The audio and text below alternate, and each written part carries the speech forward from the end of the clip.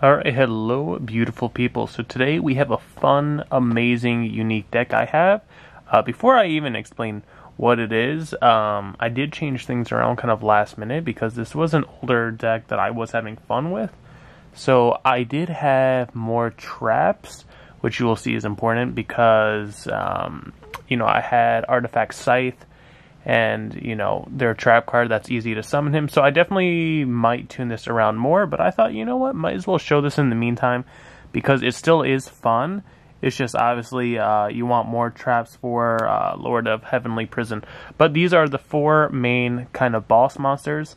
Obviously the starter with the Invoke engine, Elemental Hero Neos, Heavenly Prison, and then the Ogdoabyss. So this is definitely a fun concept, trying to have four different, very strong, different win conditions, because you have two spam engines, then you have two engines that are also fairly easy to get out, but also just very strong with their effects, whether it's for back row, and then also with, blowing up the field, and still 3100, which is, beats over almost everything now.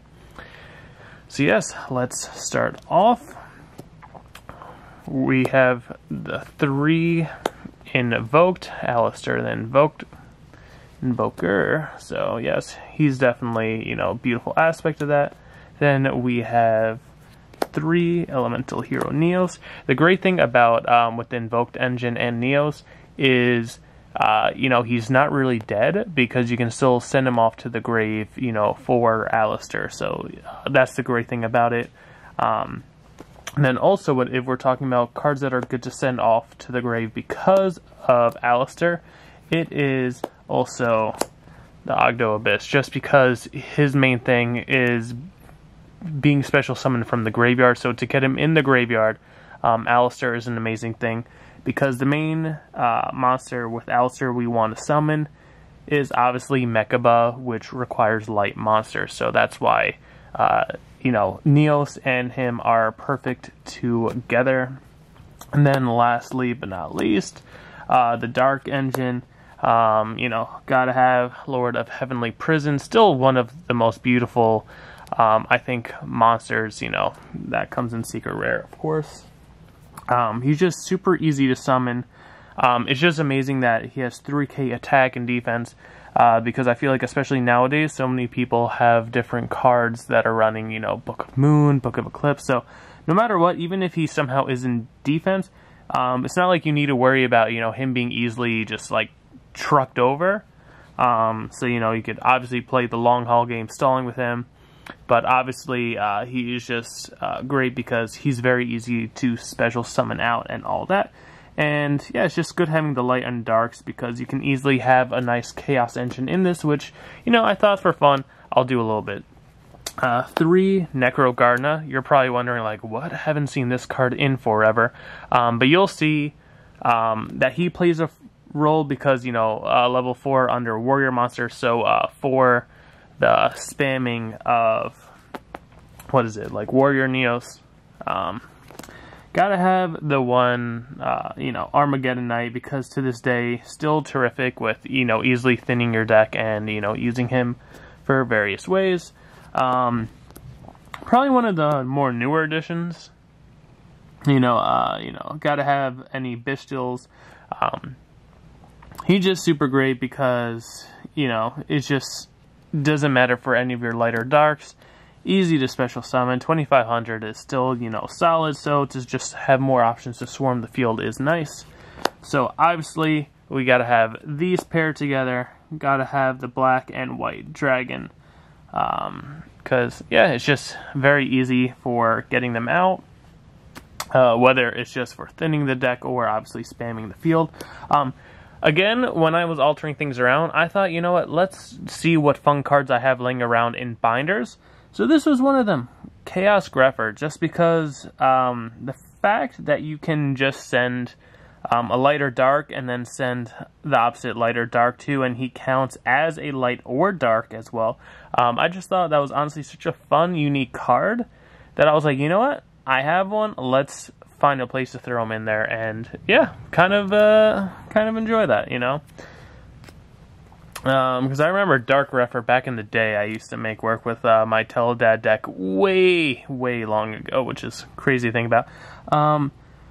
Yeah, the one Ecclesia, just because also very easy to special summon, and yeah, I had an extra one lying around, and it's just funny because obviously the other effect, you know, that kind of makes it like negative, like it doesn't matter, you know, we just focus on the being able to spam to the field, and yeah, it works, honestly, you know, because it's just another light monster.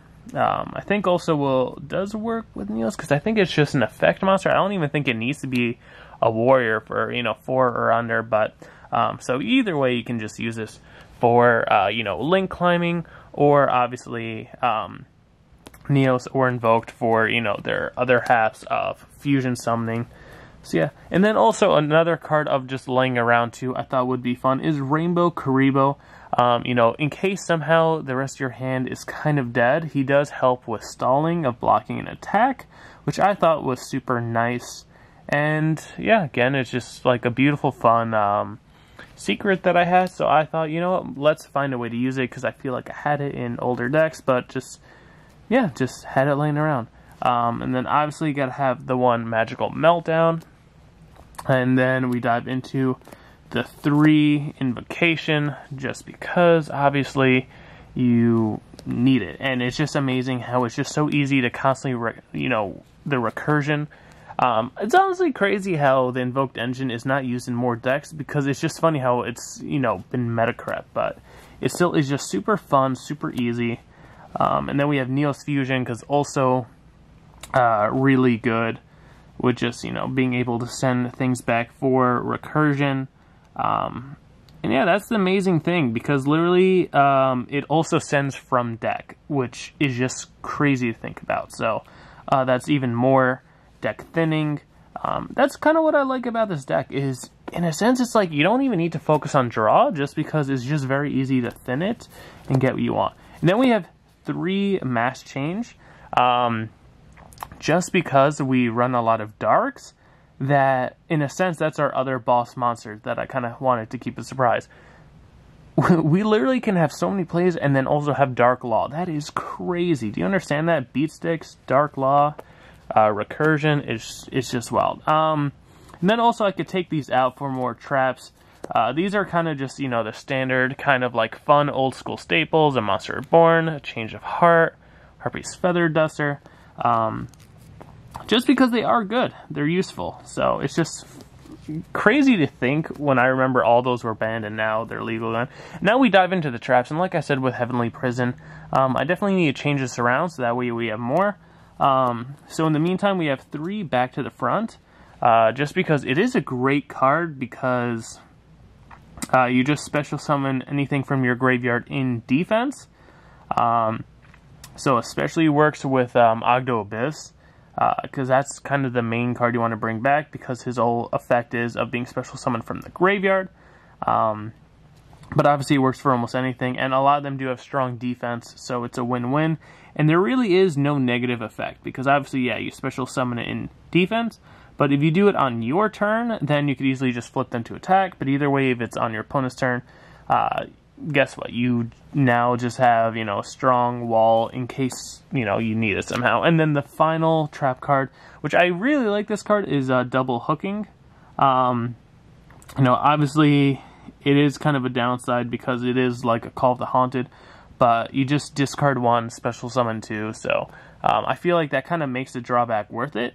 If they don't have like any back row that, you know, you think would pop yours or negate it, it's, you know, great. And even if somehow it is negated, sometimes just doing the cost of discarding 1 may actually help you out.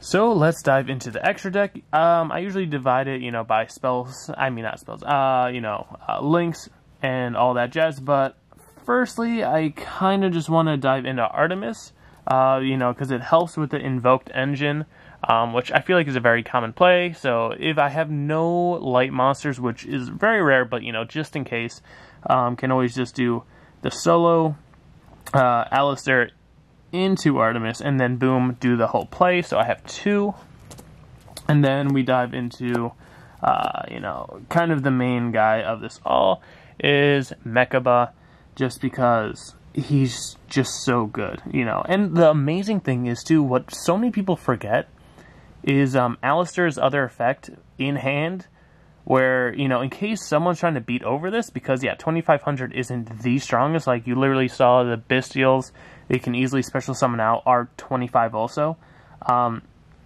I'm pretty sure it's a quick effect that you can use in the battle phase to literally increase the attack by 1,000. So that's come up more than you would think, since now so many cards besides having good effects have decent attacks. So that's been super cool, super nice.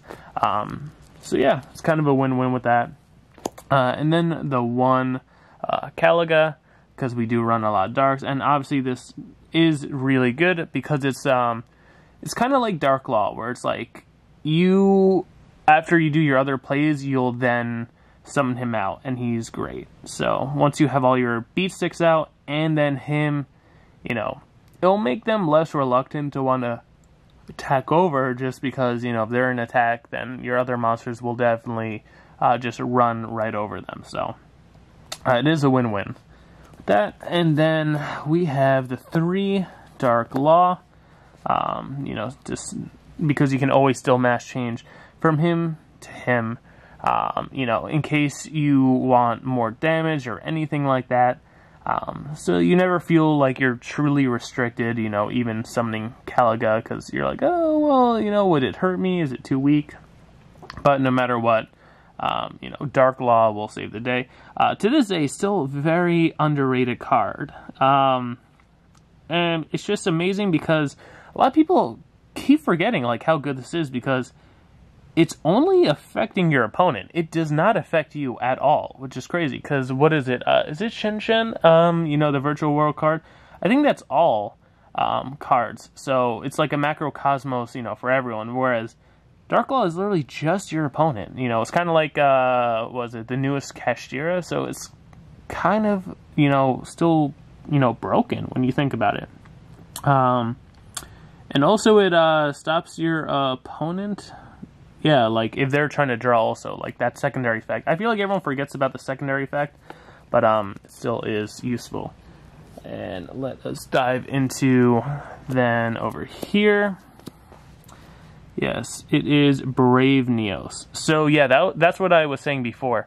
It is a level 4 or lower effect monster, so it doesn't even need to be a warrior. Because at first I was thinking it has to be a warrior. No, it doesn't. So it's really crazy. Because we just have so many options in this deck. Obviously, Necro Garden I have just because it's an old school kind of fun stall option, but even if you feel like you don't need the Karibo, guess what? You could just use the Karibo. It's literally like a level 4 lower effect monster.